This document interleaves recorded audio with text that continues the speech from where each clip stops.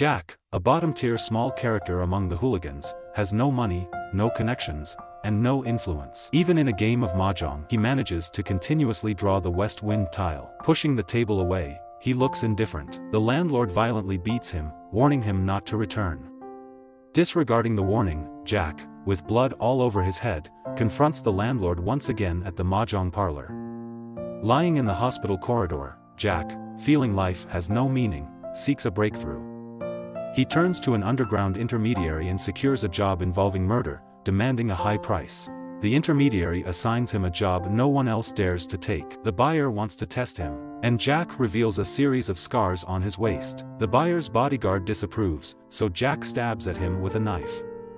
The bodyguard catches the blade with one hand, but Jack raises his hand, and his finger falls to the ground. His subordinates rush to find ice to preserve the severed finger. Ultimately, the buyer points a gun at Jack, then hands it over to him, and he passes the test. Next, he buys a used car from a scrapyard and boldly speeds toward his first target, the landlord. Jack doesn't intend to kill him but to reclaim his dignity. The audience mocks him, applauding each time he loses money, eager to see how he will lose all his money. Jack remains silent and unresponsive, doubling, tripling, and even quadrupling the money each time he loses. Continuously losing, he continues to increase the stakes. The landlord and the audience are astonished. They've never seen someone so indifferent to money. Eventually, all the spectators stand on Jack's side, cheering him on, curious to see if he can make a comeback. In the end, Jack wins repeatedly, leaving the landlord in complete defeat, while Jack remains expressionless. The landlord admits defeat and asks his friends nearby if the banquet should start. Today is the day of the newlyweds. Everyone watches the landlord, who has no choice but to continue dealing cards. The result is a complete loss for the landlord, and a group of people helps cover his debts. The landlord can't help but sigh, wondering if it's a joke, just a pastime, no need to go all out. Last time, he brandished a knife for a trivial matter, and now, he's risking his life just to win.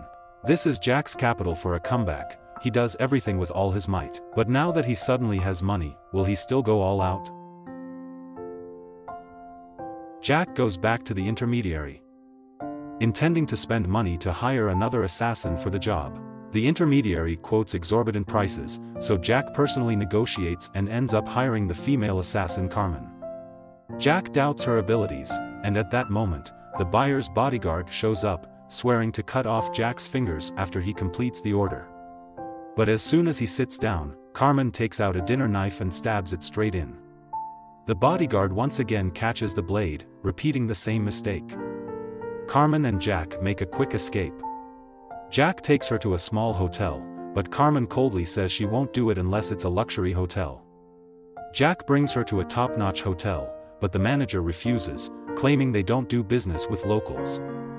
Carman thinks it's just because they look down on them.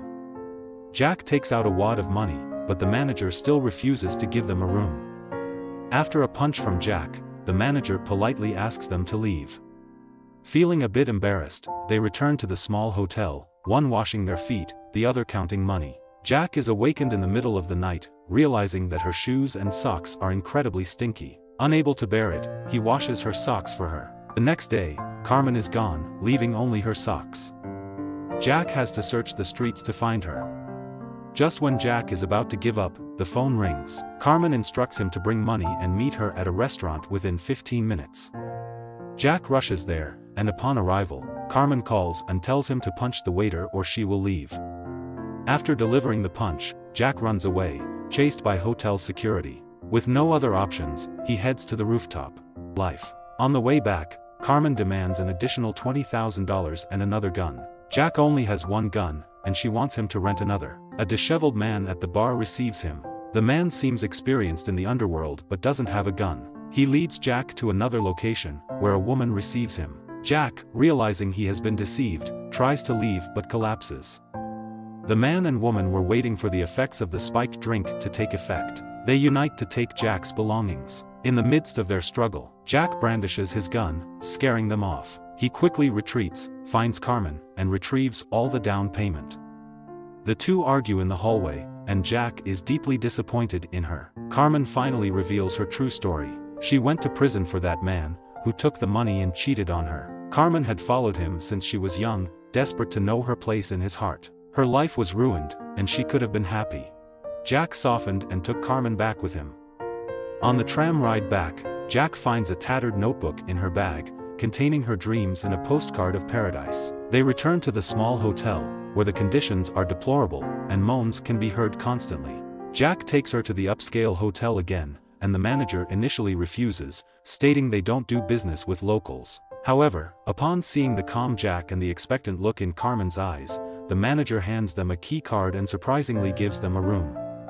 In the beautiful room, with the window open and warm breeze on their faces, even the desire to smoke diminishes. Carman voluntarily asks for a tub of hot water. Bathes after trimming her nails, as if rejuvenating herself. Lying in bed, they envision their future plans. Jack wants to go to Japan, and Carman dreams of going to that paradise. She asks Jack to meet that man again and find out if he still remembers her. Jack goes and even brings several bottles of alcohol. Covered in blood, he returns to the hotel, encountering the manager in the elevator, who smiles and helps him to their floor. Jack returns, saying that the man remembers her and is still waiting for her. He wants Carman to feel better, but Carman is moved to tears, wanting to give all her money to that man. Jack reveals the truth, the man never mentioned her. Carman, heartbroken, still insists on giving him all the money, making him remember her and feel guilty for a lifetime. Jack angrily pours all the money into the toilet, and Carman desperately tries to retrieve it.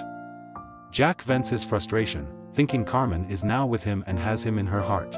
Carman looks at the man behind her and suddenly realizes that there will be other men in this world who will lose their temper. After expressing his anger, Jack is stunned for a moment, then puts everything back in place. He shouldn't have presumptuously considered the feelings of this foolish woman. Leaving the final payment and a gun, he turns and walks away. In the evening, Carman goes to the bar herself to find that man. As he sits down, Carman starts shooting continuously, tears streaming down her face as she concludes everything. However, this is just Carman's fantasy. The man emerges with bandages, showing Carman a smile. She laughs not at the man's appearance but at herself. She should have come here earlier. The buyer's bodyguard found Jack again. A group of people held him down, ready to cut off his left hand first and then the right hand tomorrow. However, the reattached severed finger was practically useless. In the chaos, Jack inserted the knife back, and the bodyguard caught it with one hand. Everyone was stunned, and the bodyguard subordinates quickly went to prepare ice packs and towels. He almost pleaded, saying that if they continued, it would be over for him. In the end, Jack voluntarily released the knife, and this grudge was resolved. Surprisingly, the two of them even sat down together and had a drink. Afterward, Jack returned to the Mahjong parlor, deliberately seeking out the landlord. The landlord brought a group of henchmen, prepared for another confrontation, but what he received was a simple apology. The landlord seemed a bit bewildered, surprised that there could be such a resolution. Jack returned and found Carman again, no longer holding on to grudges. Carman wanted to cut her hair short, and Jack helped her with the haircut. However, as they cut, the tension grew, and Carman ended up pointing a gun at him, forcing him to cut his hair short as well. Suddenly, there was a commotion outside. It was the countdown to the 1997 Hong Kong handover. They excitedly joined the crowd. Jack watched Carman laugh among the people and had an idea. They got separated in the crowd but found each other when two trams crossed paths. They shared their joy while eating ice cream. Carman proposed a game: if a tram comes in a while, Jack goes tomorrow, and if no tram comes, she goes. This joke was her way of fantasizing that she could still live on. She told Jack not to read newspapers, not to watch TV, not to listen to the radio, just fly away immediately without asking anything, then he could pretend she hadn't died. As the night passed, they packed their bags ready to leave. On the tram, Jack suddenly received a call, telling him to change the location. They quickly rushed to the new assassination site. Jack handed over a gun and a target photo to Carman. She nervously searched for the target, opened the envelope, but found only a cell phone and the postcard of paradise. She suddenly realized that Jack had deceived her. He had gone in her place.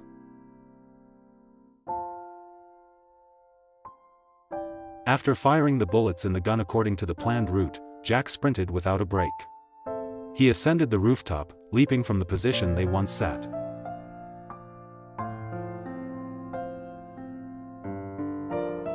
Carman, running frantically, realized that police cars and ambulances had arrived early. Unable to find Jack, she got into a taxi and rushed to the airport. After sitting for a while, she couldn't resist checking newspapers. Finally, on the TV, she heard the information she wanted. The assassin had escaped without a trace. Carman was overjoyed, covering her mouth, her heart blooming with happiness. She boarded a plane to the paradise she longed for, while Jack watched the plane pass by from a shipping container by the seaside.